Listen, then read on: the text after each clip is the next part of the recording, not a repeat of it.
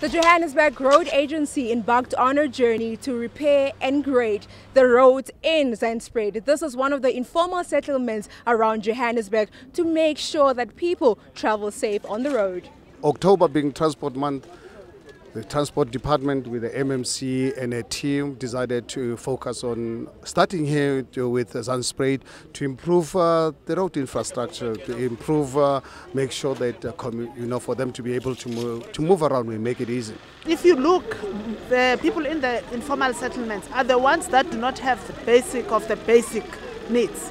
They don't have sanitation, they don't have water, they don't have electricity, they don't have roads.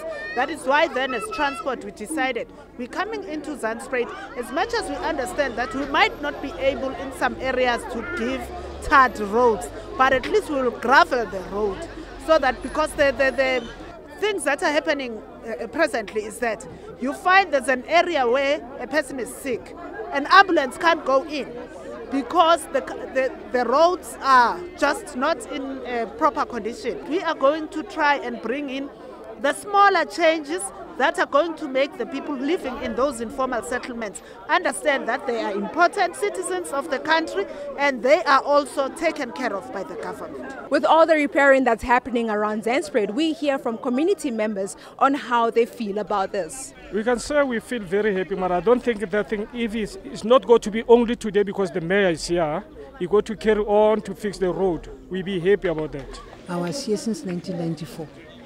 My kid is 22 today.